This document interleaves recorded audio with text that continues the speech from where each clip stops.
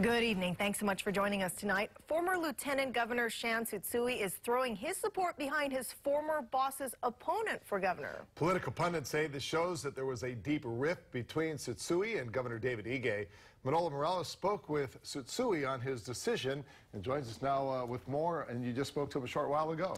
Just a few minutes ago, yeah, Tsutsui tells me that, well, this was not a decision based on his relationship with Governor Ige, but more about what type of leadership Hawaii needs. Now, Tsutsui made the announcement as Hanabusa was preparing to officially open her campaign headquarters on Maui. Tsutsui stepped down as Ige's lieutenant governor in January with 11 months still left to serve in that office. He said he wanted to take a job on Maui where he can spend more time with his family.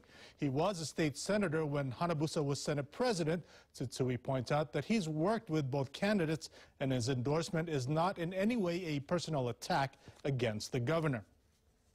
When people are questioning your loyalty, your response to them?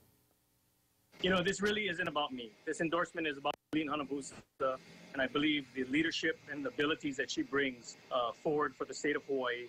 I think we have many pressing issues that need immediate attention, including the homelessness, and so many others that I think Colleen is the right person for the job. I don't think anyone was surprised to learn that there was a disconnect between the lieutenant governor and the governor. He was not in the inner circle.